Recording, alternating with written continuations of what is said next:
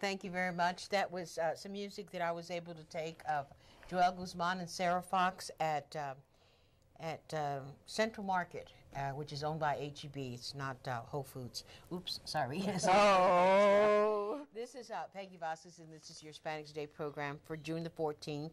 And it's been a while since I've had my friend Chloe here. Hi, how are you? Hi, Peggy. Good to see you. Same here.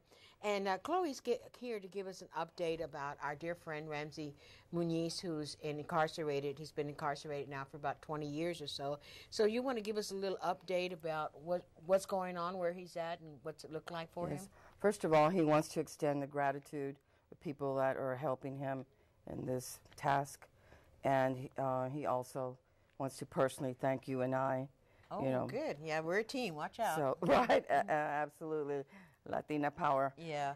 I know that I was telling Chloe earlier when I put it out there in Facebook and my mailing lists and stuff about having Ramsey, there's always, 4 or 5 responses, if not more, people. We love him, he's our man, he's suffering. And so I just kind of want to put that out, that how even though he's been incarcerated for 20 years, people remember our leader. Yeah, we will never forget you, Ramsey, ever, ever. I do want to talk a little bit about him if people don't know, sure. Okay? Ramsey has been unlawfully and unjustly imprisoned for over 20 years. He has suffered like no one else has in the prisons of America because of his innocence. His family has also witnessed his suffering in solitary confinement for having sought human rights. Throughout this time, many throughout Texas and California have expressed their gratitude to him, knowing that he is politically incarcerated for life.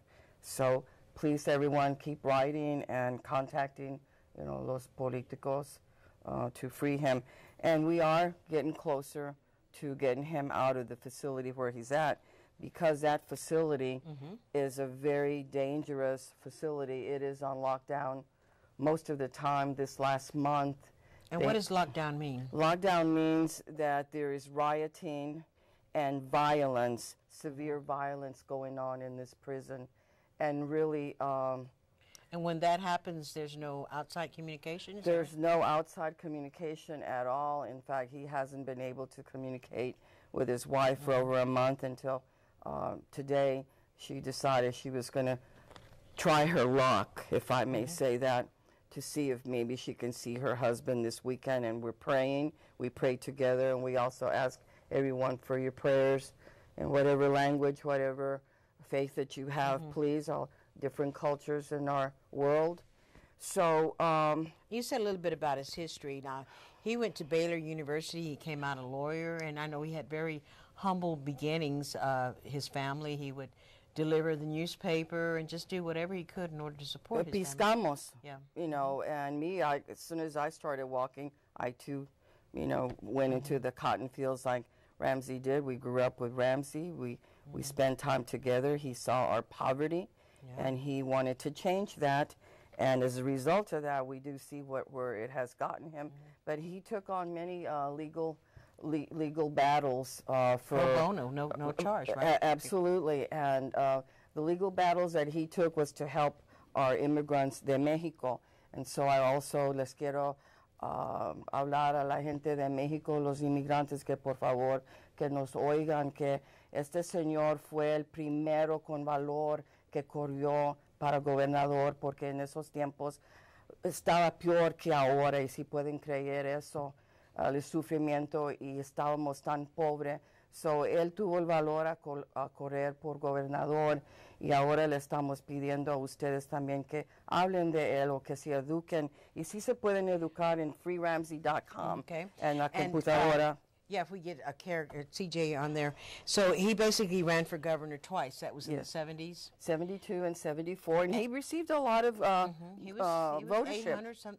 800-some thousand votes. And back in the 70s, that was quite a bit. And then also he was the founder of La Raza Unida. La Raza Unida. And Ramsey wants everyone to know that we know historically La Raza Unida, it arose from Crystal City. And so I also want to say that we're thankful for the celebration of our partido, Raza Unida, and Crystal City that she'll ever have in history. we didn't lose that election, he wants to emphasize, because it was a campaign of awakening for our people, nuestra gente, who had never been involved in politics. And today, there are a lot of successful people, including members in my family. If it hadn't been for Ramsey, yes. Yeah, they came out of the Raza Unida he Party. He gave us that courage, just like other people. We were going to get a piece of the pie too. I want to mention here that that supportramsey.blogspot.com. You can go to that website and you can find samples of letters and also information where to write letters to Ramsey, because of course we need to know his exact address. So I just want to mention that people can write that down. So this past couple of weeks or so, LULAC, the state LULAC, had a convention. Is that right? Yes, a couple and weeks ago. And they were, I guess, LULAC District 7 wrote a resolution on behalf of Ramsey. Is that right? Yes, and if I may, I want to read it. It's short. Thank you very much, District 7.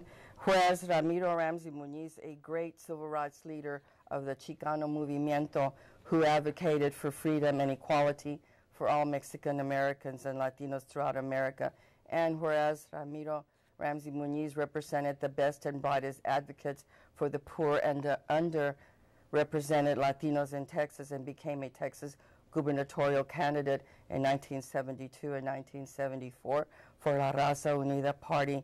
And whereas through his work as a community volunteer, Ramsey Muniz brought significant social, educational, political, and economic advancements for Mexican Americans, Hispanics, Latinos, and other Americans throughout Texas, the Southwest, and nation. And whereas Ramsey Muniz's advocacy increased his vulnerability to prosecution that ultimately resulted in his imprisonment without the possibility of parole, which sentence constitutes cruel and unusual punishment for such a worthy man. And whereas Ramsey Muniz has now spent over 20 years of his life unjustly imprisoned, far from his family and friends, he has continued to suffer greatly. He is 70 years of age, poses no threat to his community. On the contrary, his release would benefit the Latino community. The League of United Latin American Citizens, LULAC, acknowledges Ramsey's civil rights work on behalf of Latinos and Ramsey Muniz, and also recognizes that presidential compassion is merited in this case.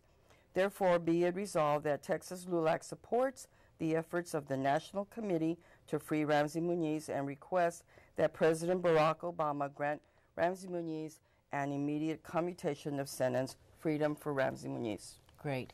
And one of the things that you mentioned a little bit about it earlier, now he's in Beaumont, is that right? He's in Beaumont, yes. And when the judge, wrote his papers up, he was supposed to go to Three Rivers. And that was violated by the court. They moved him all around the country. And these are members here of the National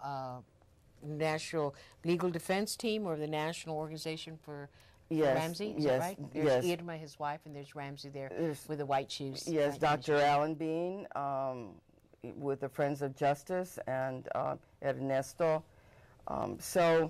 If you want to, I don't know that we'll have time to talk about the double jeopardy.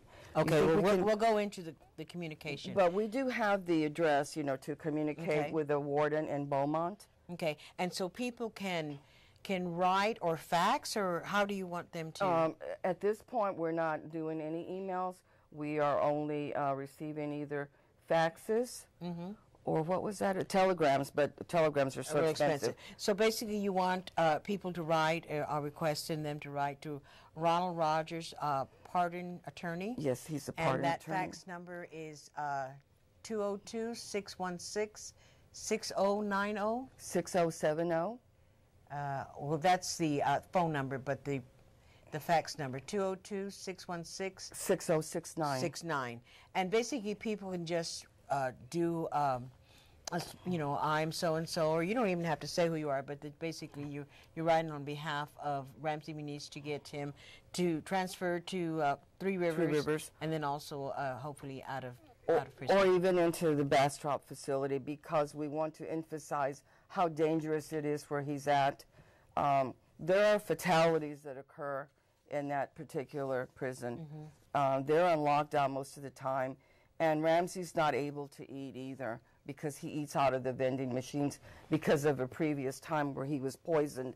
So this man is suffering terribly, and we're asking for all people, and this is a humanitarian effort too that we all need to participate in and know that Ramsey does not forget any of us Mexicanos or Indios, indigenous people. You know, so the warden's name at that facility where Ramsey's at is Mr. C.V. Rivera, and that address is FCC. Is there Beaumont. another paper there that you gave her, or is that? I think she has that one too. Okay. But if she doesn't, I'll go ahead and say it orally. Okay. It's FCC Beaumont, Medium, P.O. Box 26045, Beaumont, Texas 77720. Okay. But So basically now, I guess we have just a little bit of time, or did you finish with that? Or? yeah, we're done Okay. with that. I was reading some information that you sent me about the National Legal Defense Team. I guess it's made up of Ruben B. Bonilla and Samuel Cortez? No, Boteo. Boteo, I'm sorry, Bonilla, I'm thinking about The Bonillas, we're from Ruben Corpus Bonilla. too. We're all from Corpus. I guess you talked about LULAC, and Ruben Bonilla used to be president, so Boteo and Samuel Cortez, and they're basically looking at Ramsey's case in regards to the Fifth Amendment of double jeopardy, and whether it was, the same court and the same offense, or do you know? Can you explain a little bit? I can. Okay. That is a clause that is supposed to protect you against harassment, and even that has been voided for Ramsey. It's like all of the legal papers they didn't ever exist for Ramsey, that they were just going to throw him in jail, and lawyers didn't even know that the original orders by Paul Brown were to send Ramsey to Three Rivers near Corpus, and instead they sent him everywhere. So what that is courts interpret the double jeopardy clause as accomplishing goals by providing three distinct rights: a guarantee that a defendant will not face a second prosecution after an acquittal, a guarantee that a defendant will not face a second prosecution after conviction, and a guarantee that a defendant will not receive multiple punishments. This is true, and it's written. But that is what has happened to Ramsey. Okay. So this National Legal Defense Team made up of Mr. Boteo and Mr. Cortez are basically looking, because there are some attorneys that are helping Ramsey with his case because he's incarcerated. So, and they're basically dealing with Irma, his wife, and they're looking at that. Okay, yeah. So, what I feel like what we need today from the audience and the viewers that are listening in is that, of course, Ramsey loves to receive letters, correspondence, and Irma, his wife, is needing help with faxes to Ronald Rogers in regards to his being transferred and, of course, of his being released. And then there's also a need for, if people have connections with other political high officials, be it congressmen or senators, and which that caliber of individuals would help in his case of getting Ramsey released. Is that absolutely so? We're at that point where we're asking even our own Mexicano politicians, if they're not politicians anymore, anybody that has been as a politician that for some reason is good to see. Because I think you're right. I think it's what it's going to take. It's going to take the people reaching out for Ramsey, that he's incarcerated. Because it's a shame. There's a lot of people say he's a political prisoner, and here we are, 2013, and you have political prisoners, and he didn't murder anybody. No, and I myself do this legal research too. There are cases where there's like murderers, rapists, and the list is just unbelievable. Ramsey is nothing of that. Okay. Well, I want to invite people to go to that website, or also the website freeramsey.com. Chloe, we have about a minute or so. What would you like to? Let me give them his address, okay, darling? Leave the people with. Ramiro R. Muniz, 40288-115 is his ID number. Okay. FCC Beaumont Medium, P.O. Box 26040, Beaumont, Texas 77720. And I want to say the last sentence that he wrote was to share with you. There was a political and spiritual awakening like never before, and I did win. I continue to win because history cannot ever be denied. I carried a cross, and yes, I've been crucified. I still carry that cross in my heart and soul, and no one will ever take that away from me. Absolutely. And I want to, there's the fax number, 202-616-6069. Even if you just want to say, free Ramsey, you know. Right.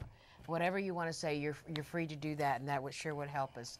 Chloe, we ran out of time. It's really great to have you, and we'll see you again.